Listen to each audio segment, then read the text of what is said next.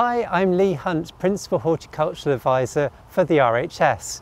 Today we're looking at the science we found out about why hedges are so much better than fencing. This ranges from things like helping our wildlife to trapping pollution. And we're going to go around Wisley Gardens and look at the hedges and explain how this all works. Autumn's a great time to get planting. You can buy these plants for hedging cheaply online or in garden centres. They usually come as bundles. When you get them home, split them up and then get planting.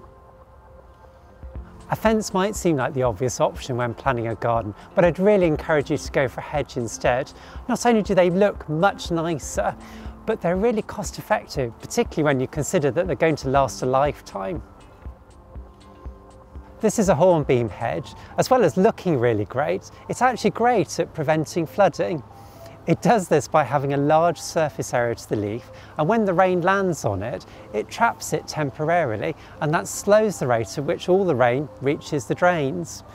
Additionally, when it transpires, it releases a lot of moisture into the atmosphere, and that reduces the pressure on the drains as well.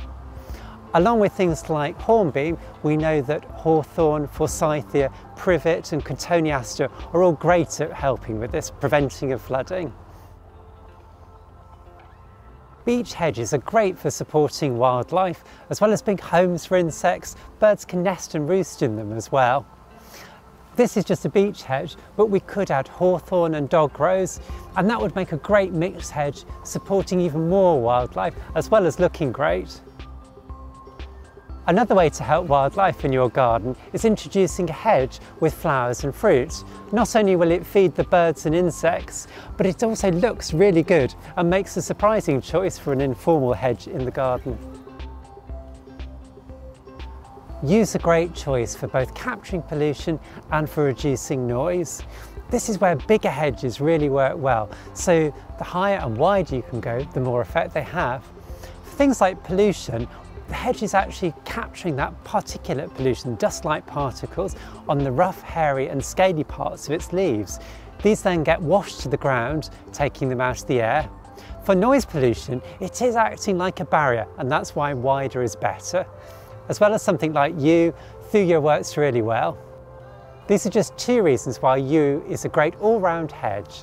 It also supports wildlife and is low maintenance. As part of the Greening Great Britain campaign, the RHS is asking all gardeners to swap walls and fences for hedges.